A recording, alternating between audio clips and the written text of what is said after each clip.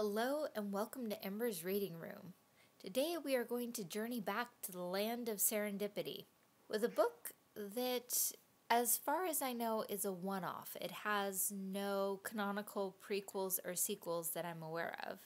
So today we are looking at Mumkin. You may hear me mispronounce it as Mumkin. That's how I said it as a kid. So this is Mumkin, M-U-M-K-I-N, as if you didn't already see it in the title and on screen, written by Stephen Cosgrove and illustrated by Robin James. Fear of losing what you have can rob you of the joy of sharing. Dedicated to two great men, together one day in Geneva, they tried to see a world without borders of thicket and vine. The morning mist swirled and twirled in the hesitant breeze that always blew just after the sun had risen. They twisted in and about the gnarled old trees and stumps that surrounded the rippling grasses that seemed as a sea when the winds did blow. This place was called Middling Meadow. Middling Meadow was a wide and spacious land with natural borders of cedar and pine, meadow and mountain, and a twisty little stream. Cedar and pine, thicket and vine. I'm starting to see a theme here. Very nice landscape picture. In Middling Meadow lived a herd of small horses. Notice, small, not miniature. Who roamed freely from one side of the meadow to the other as they pranced and galloped about. For the land was open, and all the horses shared in all there was to share, from the sweet-tasting clover down by the stream to the honeysuckle vine that grew in great profusion in and around the aspen pine. It is a very nice illustration. The trees are nice, especially like the pine trees in the very background, and the horses are very well done for a distant shot. Lots of horses, good variety of color, good variety of poses. Lots of energy. Living in this herd of horses was a pudgy little pony called Mumkin, who lived to eat all that he could of the clover and honeysuckle vine. His flaxen mane rippled and flowed as he ran about the meadow in search of good things to eat. When he had eaten all that he could, he would drink deeply of the cold, sweet waters of the bubbling brook, then stand in silent slumber in a streaming ray of sunshine. So we have a herd of horses and a pony. Yep, a very nicely rendered pony. I like how fluffy and full-bodied the mane looks. And he's definitely well-rounded. Text does call him pudgy. Mumkin felt that he knew where every succulent blade of grass grew in the meadow, and he was not about to share that with any of the other horses. So apparently pony and horse are interchangeable in this book. Whenever he was eating and another pony approached, he would lower his head, flatten his ears, and squint his eyes to scare it away. The other ponies usually squinted right back, unafraid, and meandered off to munch another bunch of clover or honeysuckle vine. So, yeah, I think pony and horse are interchangeable in this book. But that pony/horse actually looks afraid. Or at least somewhat perturbed. Yeah. Like, what did I do? Yeah, well, it does say usually. That doesn't mean always. Yep. Mumkin hated sharing so much that he finally decided to do something about it. With his strong teeth, he began to drag sticks and twigs, branches and boughs from the forest. Pulling and tugging, he built a border of thicket and vine around what he felt was the most luscious part of the pasture. Seems he's doing a pretty good job of building a wall. He built his border higher and higher until none of the other ponies could even look in. Then, at either end, he built gates that only he could enter. Mumkin paced his border, shaking his shaggy mane from side to side in great delight. Now, no other pony would be able to eat his luscious grasses. No other pony would be able to munch his sweet honeysuckle vine. This was his land, his very own part of the pasture. Mumkin was very pleased indeed. A very nice rendering of a very pleased indeed pony. Yes. Isn't this what early American settlers did? They went out, found choice pieces of land, and called it their own? Yeah. I have a feeling this isn't going to go well. Yeah, definitely not going to end well. Something's going to go wrong with the field, or the grass is greener on the other side. Stuff along that line. That night, bathed in sparkling starlight and beams from a bright silver moon, he slept in peace and tranquility. Well, almost slept, for he had to remain alert just in case another pony attempted to cross his border during the night. Though none did, he could hear rustling outside his walls. Mumkin became so worried that he paced all night long, trying to see what was happening beyond his walls. But he could see nothing at all. For you see, that bad thing about borders is that you have to build them so high you cannot see beyond them.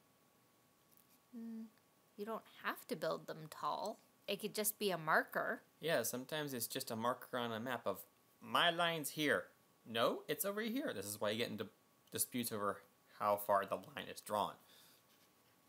There's probably even disputes of how thick the line should be. Probably.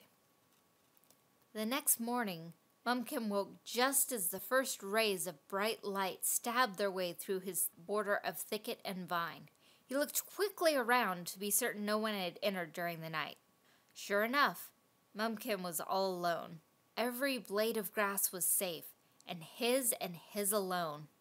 He kicked his heels and reeled about his private land, spraying rainbow showers of morning dew. He nibbled a bit of breakfast, then decided it was time to dash to the stream for a drink of water. So, after he made sure that his walls were safe and secure, he slipped through his border gate to go to the creek. You fenced off your land without a water source. Not a good idea. Yeah. Though he looks pretty happy. Yeah, it's a very nice picture. There's a rainbow like it was described. You can see dew being kicked up in the back there. Him hopping around. Much to Mumkin's surprise, the pasture of the day before was now nothing but a series of borders of thicket and vine. For during the night, as he slept in his borders, didn't it just say he didn't sleep? Or not much? Yeah, he did also say that he heard a lot of noises as he slept. The other ponies had built walls of their own. Now there was no open space to roam free. Mumkin wandered around in circles, trying to find the stream, but in this maze he could find nothing but border upon border. He tried over and over to slip through one border or another, but at each there was an angry pony with ears flattened, glaring and warning him back. And you can see another border in the background, you can see the glaring pony, and Mumkin being surprised. Amid the maze of borders, Mumkin could not find his own tiny land, and was lost in walls of thicket and vine. Round and round he ran, then walked between and through the borders, until finally he found himself on the narrow trail that reached to the very top of Middling Mountain. Didn't know we had a Middling Mountain. We were in Middling Meadow. Certainly, he thought to himself, if I get high enough, I will be able to spy my own borders. But no matter where he looked, he could see nothing that looked familiar. Finally, he climbed to the very top of the mountain, to the place where even clouds refused to go. Here he stopped to rest, for he was very, very tired. He looks it. Well, he hasn't even had a drink of water, and he's been running around all day trying to find his way to the stream or back to his own land. Preferably the stream, because he hasn't had a drink of water. Preferably. Mumkin looked down at all there was to see. He looked once, twice, and then again. For from this great height, he could see none of the borders that he and the other ponies had built. As far as he could see, there was only the Middling Meadow as it had been created, without walls, without borders. He stood there, looking for a long, long while, until the tears of regret for what he had done dripped slowly from the corners of his eyes. Nice angle. Very nice. This book is very well rendered. Yeah, it's Mumkin looking down, and we're seeing it as though we're further down the mountain. Yeah, we're looking up at Mumkin. You can even see his tears falling down. What a fool I've been, he said as he reared in anger. We must all share this meadow together, says the greediest pony. And he raced down the steep rock path with his flaxen mane snapping like a whip in the wind. Nice. Also apparently not tired anymore. Apparently. Tears streaming down his face, Mumkin tore at his border of thicket and vine, scattering his walls into the wind. When the other ponies saw what he was doing, they too began to destroy the evil that they had created. Middling Meadow returned to the way it had been intended to be. Well, almost as it had been intended. For one gray, greedy mare had left up her border walls. She continued to peer out nervously, afraid that someone might sneak into her section of the meadow. And there she stayed, as the others played, trapped by the fear of losing what she thought belonged to her alone. Tear down your borders of thicket and vine, creating a free world, yours and mine. That's a very nice image, but boy, was that message they kind of hit you over the head with a very large mallet. Very much, but I do like this final image of Mumkin grazing. Yeah. He looks very thoughtful. Yes, it's very nicely rendered. Very lovely. So? Yeah, they hit you pretty hard with this whole sharing thing. Never the best sharer. I'm okay with sharing, it's just this was also about, I'm thinking political views from the time of, like, get rid of borders and you don't need them and as it was intended to be and... Yeah, but it's kind of along John Lennon's Imagine. You know, he says, imagine there's no countries. It's easy if you try. Mm-hmm. Yeah, imagining is easy. Reality is hard. But that's the thing with this book is the front message makes it sound like it's only talking about sharing. Mm-hmm. But the borders that are put up and the fear and mistrust that this creates between all the ponies is much, much deeper than simple share your cookies with me because you have lots and I would like some. And I've asked nicely and you have the kindness of your heart have given me some cookies. This is more like, this is my land, that's your land, you stay there. Yeah, this is really more a world without borders. And everyone share everything, which can be taken as communism. In a way. I'm not saying it is, just saying that also the despoiling of nature because they put the meadow back to the way it was intended to be. Mm-hmm. So that could also be seen as an environmental message against construction and development because they took this meadow and turned it into a housing development and then tore it all down because it was evil. It was literally called evil by the end of the book. Yes, they used the word evil. They too began to destroy the evil that they had created. Mm-hmm. And Middling Meadow was returned to the way it had been intended to be. Also, it's not intended. Just because nature did it doesn't mean it was intended to be that way. Nature's kind of random. It has its rules and everything, but it changes its mind all the time. Nature is rather opportunistic. Whatever works at the time. Yep. I mean, the basic message of sharing is nice, and the basic message of being nice to one another. But looking at it through an adult lens, you kind of have a bit of... Is the term cynicism correct? I think that's a reasonable term. You have like this lens of all the things you've experienced in your life, and you go, yeah, in the real world, that's... You can dream for that, and I still hope for a nice world, but yeah. Yeah, I don't know that this would work. So let's take it on a smaller scale.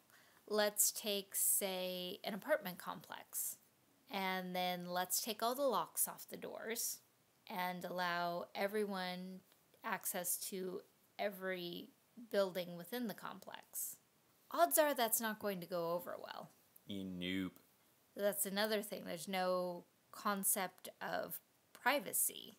There's only the togetherness of the herd. So this has been Mumkin, Written by Stephen Cosgrove and illustrated by Robin James. What was the original copyright? Looks like the original copyright was 1985.